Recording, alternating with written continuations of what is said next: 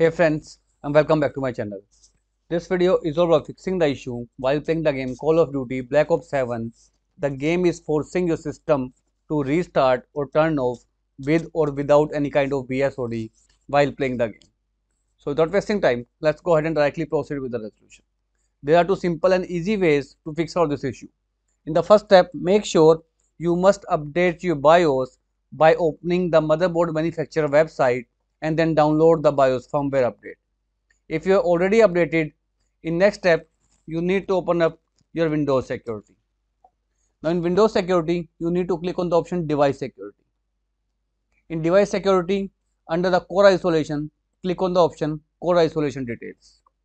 And you will find the option of kernel mode, hardware enforced stack protection. If this option is turned on, you need to toggle off like it is showing right over here.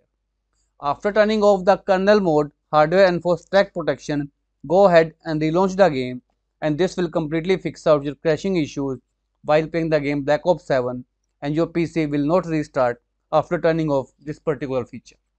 So that's all about it friends. If this video works out for you, I request you to please click on the subscribe button and turn on the bell notification icon to continue saving updates from my channel. Thank you so much friends. Thank you for watching.